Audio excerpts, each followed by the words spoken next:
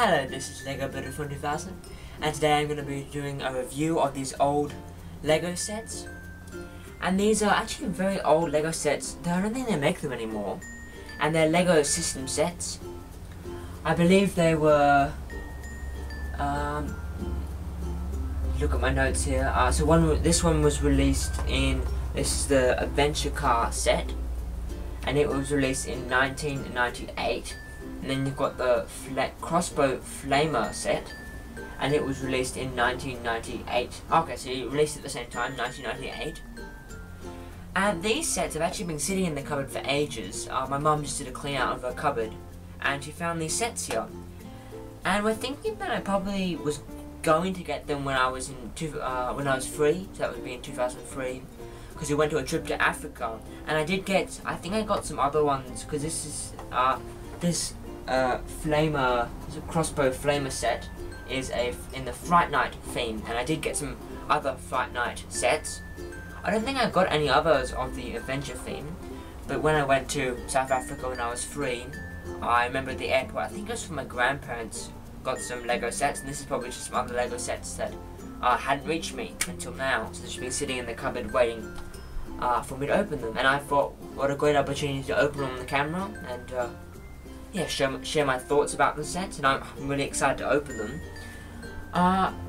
So I think first off we're going to go with this Adventure Car set, and depending on how long the video is, this video will just be one video with opening the two sets and reviewing them and saying my thoughts, or it'd be two videos, one for each set. But nevertheless, we will start off with this, what's it called? Keep hearing the names. Adventure Car. So this is the Adventure Car set. Okay. So I've just got to crane my neck to see what's... Okay, so this set here, we've got a man in a car, and I believe that man is Baron von Baron, which is a very interesting name. He's, I think he's a Johnny Thunder villain. They're what I'm probably most excited for, because I don't have the face and torso at all. And also the hook piece. You've got like a little hook piece here, which I don't have that either, so I'm probably very excited for that. The hat I do have, and the gun, I've got Indiana Jones guns, which are very similar to those, or probably the exact same design. And then the car, I mean, the car's very basic. I think those sets in those days, from 1998, were very basic sets. They got our sets now, in 2016, or even like 2015 and 14, they're much more detailed. Lego's become more detail oriented, and these are more like kind of basic bricks and a bit chunky kind of car. But I think it's still kind of a cute little car there that you can drive in. But I think I'm more kind of in the set for the figure.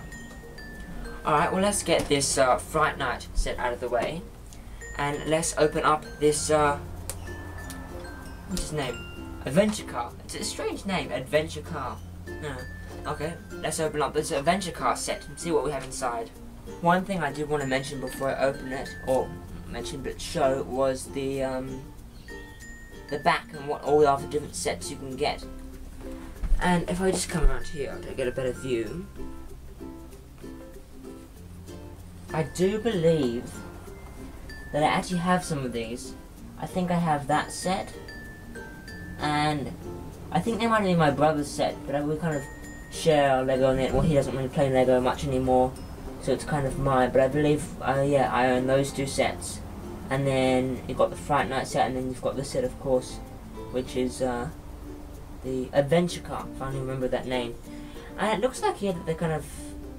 It seems like, you know, the minifig series nowadays, how you get like the poly bags and you yeah, like you don't know what minifig you're getting. It seems like that, because it's got like in a series and all kind of from different themes. But I think obviously this, you know what you're gonna get. You're gonna get this guy. But it seems like similar kind of thing, which like looks at 10 different kind of vehicles and a figure from all these different series. Okay, without further ado, let's open the setup.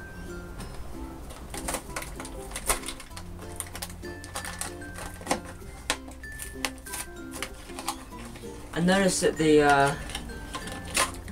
the system of opening up sets hasn't changed at all from the 1998. We still have that kind of system here, like you can see on the sets here.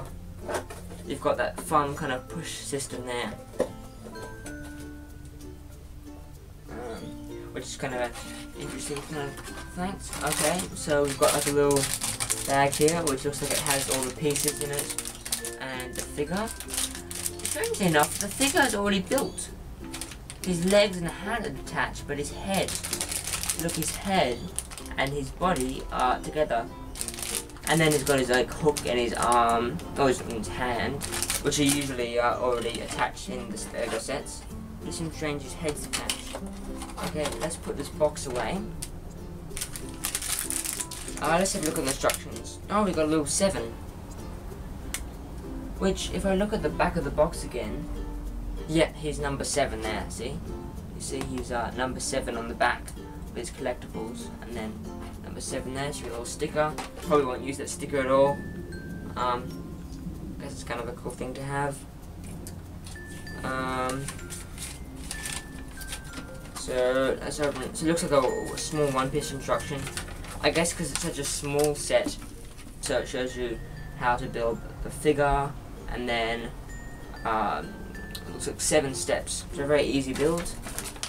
There. Oh, and then we've got just a large image of all the different things you can get in this little, I'm not sure what to call it, like a collectible type. Yeah, just a collectible series. And then this is a Johnny Thunder, so it's obviously advertising another set of Johnny Thunder. So it's a very small set, so what I'll do is I'll just build it off camera, or maybe do a time lapse of it, and then I shall review it and share my thoughts.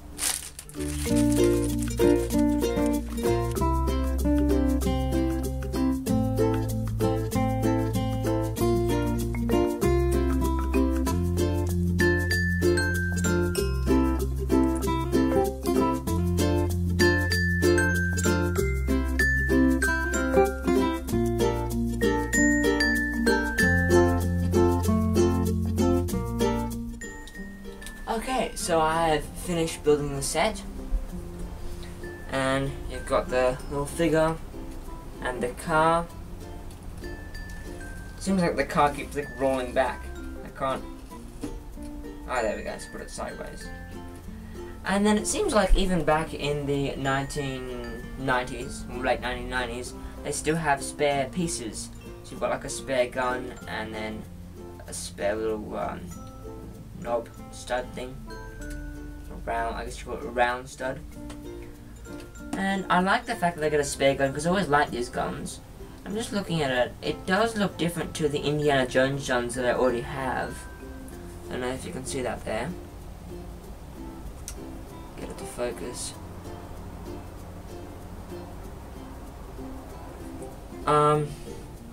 Yeah, it does look kind of a bit different. Just looks, everything kind of looks a bit older, even though it's sitting in the set. Everything kind of has that kind of wash. I don't know, it just feels a bit dirtier, even though it's been sitting in the packet all this time. It just doesn't feel as clean as like the newer sets, which I don't mind too much. I guess it adds the kind of what's the word? I'm not sure. The antique, yeah, antique. Oh, that's it, antique. And antiqueness of it, and kind of like the oldness of it. I like that. So here we've got the figure. Is it Baron von Baron, the villain of Johnny Depp. And so he comes from the Egypt line. And so let's look at his face printing to start with. I very much like that, as I mentioned before, and I think it's a great piece to have. And you've got the, so if I take his little hat off, you can see a bit better. He's got the big eyebrows and the mustache, and it looks like he has a little scar on him as well, and he's got the monocle, of course. So I very much like that design. I think I'll use that a lot, or maybe just keep the figure as is. And you've got the torso with a little pouch, you've got little pockets there, a belt, and it's got like, I wonder what this blue line was, It looks like it must be part of his jacket. It's got like this bit here, but then it goes over the pouch. It's interesting kind of design. This is some kind of, wouldn't be a necklace, it wouldn't. I think it's the kind of character that wears that kind of necklace, but I think it must just be the part in the jacket. But it seems strange to like actually go over the pocket. See here, it goes over the pocket. And then you've got the hook, which before I'm very excited for, a great piece. And I should test it out here. I was hoping, yes it does. Yeah, I really wish, like, I was hoping that it came off, and it does, which is really great. So I can put it on other figures as well. To go to hook hand, it's a pretty cool feature. I don't actually have any hooks. I think the closest thing that I have to a hook is a, I think it's like one of the agents line, and it was a figure that had like this, like his arm came off, and it had like a metal arm, and you could put like a chainsaw or something, and you could probably put some kind of hook thing in that. But now I've got this actual little hook here, which is pretty cool. And then the pants are pretty generic, just grey pants. No printing on the back of either the head or the torso. I don't think in those days there was much printing on the back. I think that's a more newer thing. Or maybe there were a few heads, but like definitely not torsos. That's very rare back then. Probably even not at all. And then you got the gun, which I think I could do the comparison of that gun, or this gun here, because it's the same kind of style, the revolver, to the Indiana Jones gun. Might do that later. And then you got like the hat here. Put it on. I find that the lock, it is a bit like, it's very loose, so you kind of put it on and then you kind of take it off really loosely, so it sometimes falls off.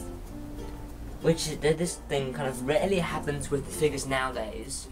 But I think it's just obviously just that design of that figure. Oh, why don't we get onto the vehicle now? Get it focused. So here's our vehicle here. Very simple vehicle. I don't know if I'll use it much. I mean, I guess maybe in the background, because I do a lot of brick filmings, as you would know from if you watch other videos on my channel. And so actually it'd be cool to maybe do a brick film with these characters. Going on to the vehicle, very basic, simple vehicle, as I said before. Not a big fan of it. Obviously this is kind of like the grid bar at the front. And then you've got very generic wheels. And you've got wheels on the other side, of course. It's a four-wheeled car, and then I think, is this the engine probably? And then there's Baron von Baron, that's his name, Baron von Baron. Like will fit in there. You can drive around. Well, I guess firstly, before I end the video, I should say my final thoughts. I guess you know from watching the video what they are, but just to wrap it up. I quite like this figure. The vehicle I think is very basic, but that's just based on the time it was actually made. And I think I blame the time period that it was made in. And I think it doesn't really need to be complex. I think it's more about the figure, and I really like it, the set for the figure. Great hook hands, great kind of detail on the face, even though there's more. I think it's better face and torso printing nowadays, of like back printing and stuff. I think it's still very kind of cool printing, and it's like, well, you can't get this printing anymore. Like they don't make it. Lego doesn't make it. It's quite rare to get it unless you already have the set. Like I had the set, and I didn't know about it. So I think yeah, it's a pretty cool set overall. Yeah. So thanks for watching, and stay tuned for the next video, which would be the Fright Night video. So. This one here, I'll be opening this set and reviewing it, the same as I've done with this adventure car set. Alright, well thanks for watching, and I'll see you next time.